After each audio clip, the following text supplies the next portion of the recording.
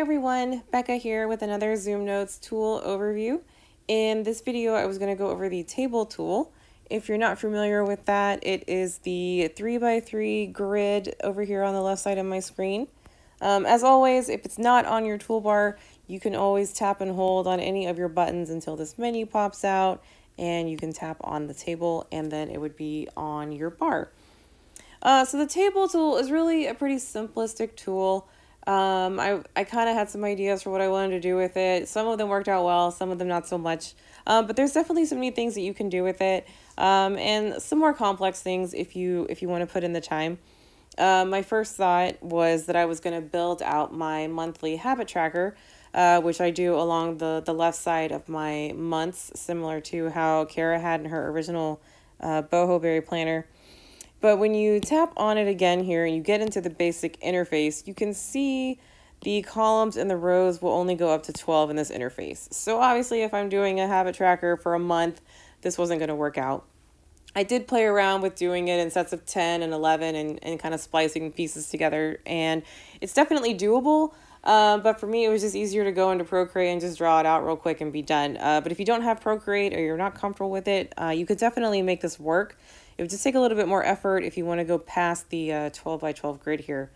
But let's say you want to set up a weekly habit tracker. It would be really easy to do something that fits into that window of 12 by 12 here.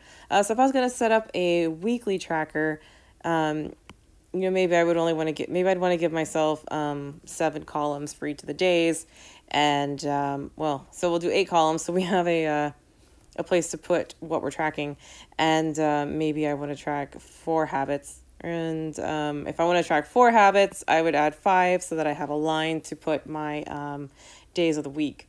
So once I have that set up, you can close that, and then I can just draw on my page here, and I have a very simple table. Similar to manipulating anything else in ZoomNotes, when it's selected like this with that light blue square at the top, I can pick it up from the light blue square and I can rotate it around if I wanted it to go a different angle, or if I wanted to make a fun table at an angle. That blue square at the top will help you rotate it. Let me select it again here. And then these red squares along the side will allow you to resize. The corner will keep the aspect ratio, and the ones on the side will distort it. And if you tap and hold on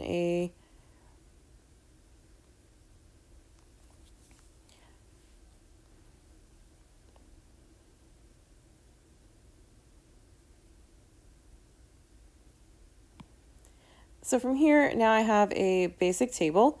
And one of the things that I think is kind of neat about the table tool is if you tap on your text tool, the letter A here, I have at the top of my screen, and you tap in one of these boxes, it will kind of try to fit that box. And of course, my font is set huge right now. Let me bring that down. Okay, so let's try that again with this. There we go. So if your font's not ridiculously huge, so it will kind of size to that box. And then you could type in, the headers for your week. And I'm not going to type all those in here, but you could type those in. And I just realized I did that in the wrong place.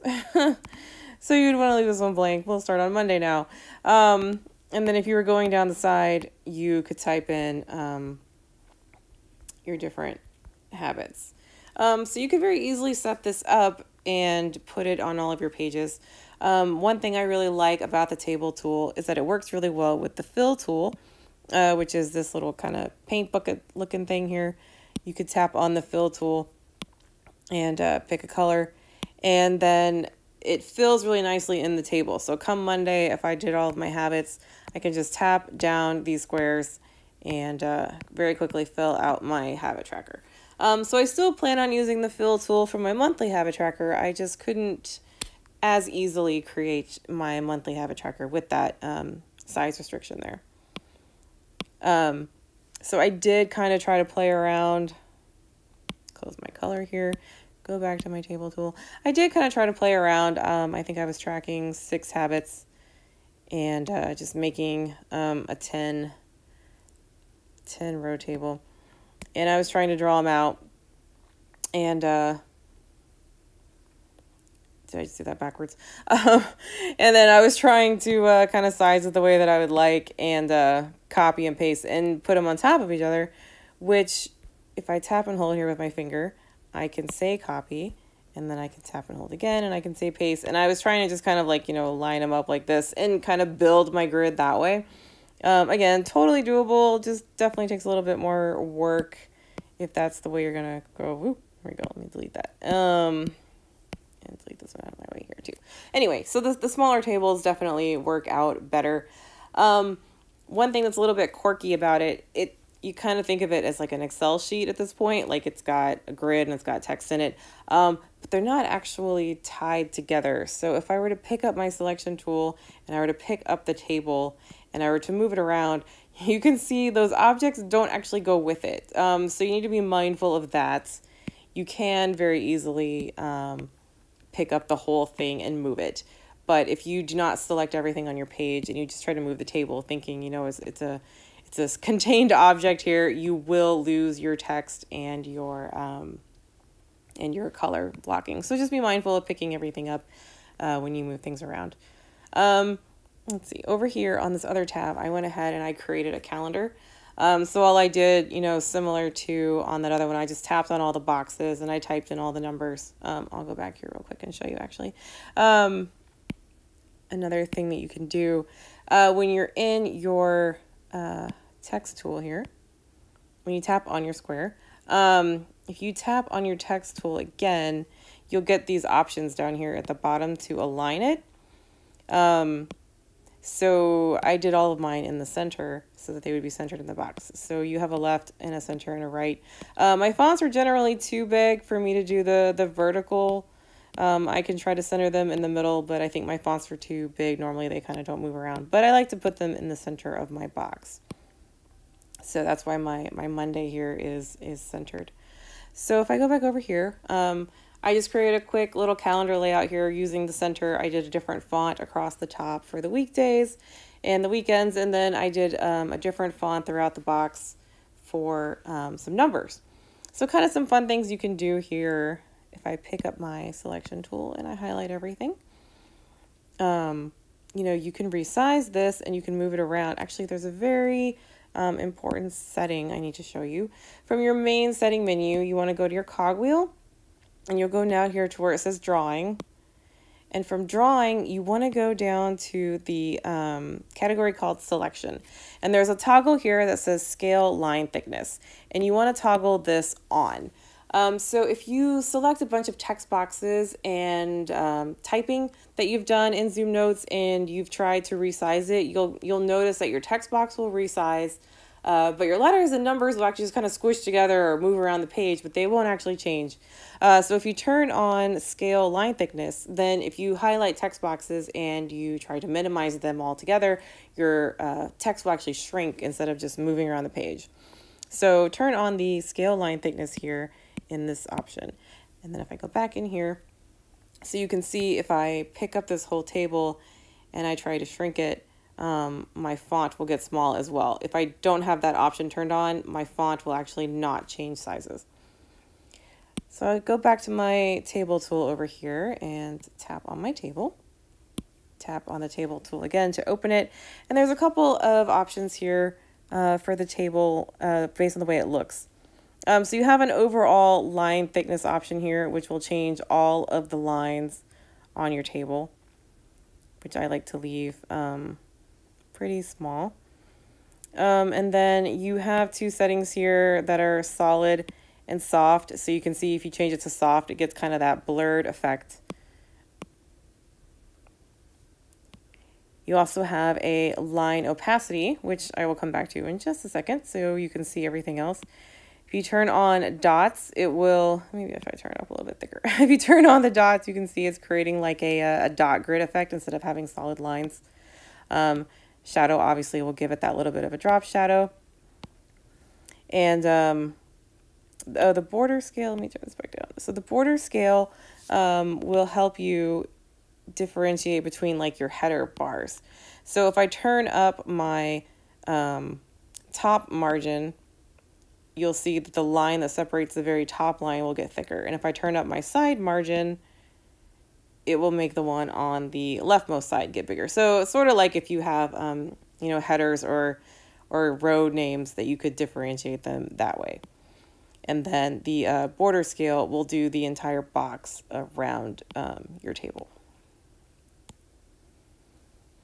You could also have a fill. Instead here I have it transparent. If you toggle, first and most important, you got to toggle the fill on, and then you can select a color and it will fill in the background there. So if you want it to have a different color, that's always an option. And then you can turn it down so that it's not so bright if you want to do that. And then down here you can give it explicit size measurements if you have something specific you want to do there.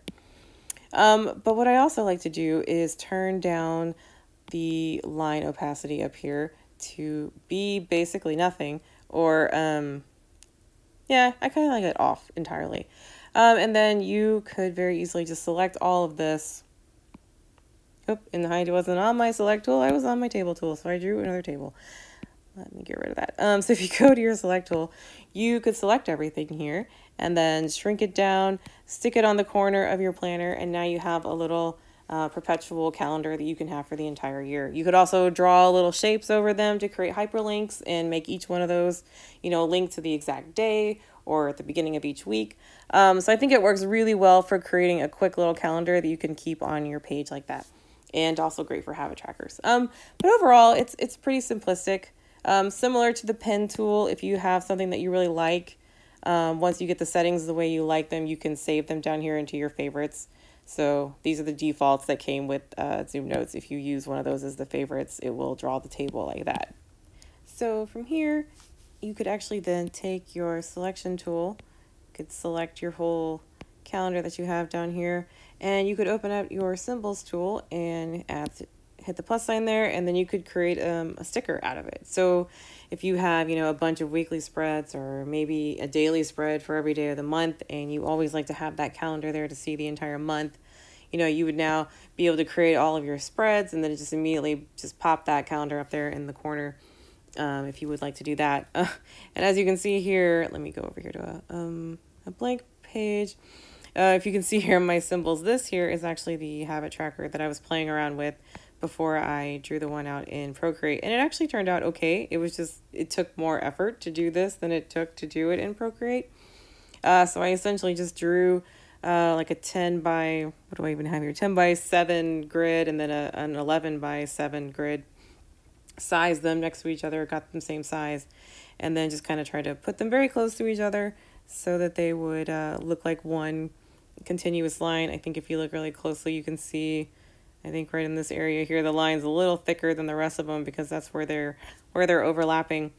And then after I did that, I drew a 1 column by 6 row and turned it on its side and then entered my text in. Actually, I think I entered my text in and then rotated it. So I went ahead and just drew that column out. Let's get back to the blank setting here. I went ahead and just made a 1 column for my header at the top. And then from here, you can tap on your text tool, type in here, type in your habit. This time I centered it to the left. So you could tap and hold with your finger, hit select all. Actually, you don't have to select it. That's just change your font. You can just tap on the text tool and go down here and hit left. So it would justify it to the left.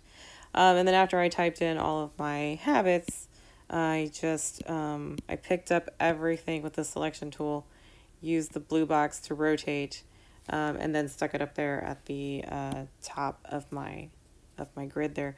A trick about that, if you're trying to rotate something, since I don't keep the snapping on, it can be really hard to rotate specific angles. So what I will generally do is tap on my select tool here and go into my settings, and I will turn on the selection guidelines. And then if I were to select this and rotate it, you'll see it'll snap very easily to the 90-degree angle. And then after I get my stuff rotated, I would go back in here, back to the cogwheel at the top, turn off selection guidelines because I don't generally use them. And then I just moved it up here and sized it down. So it will work.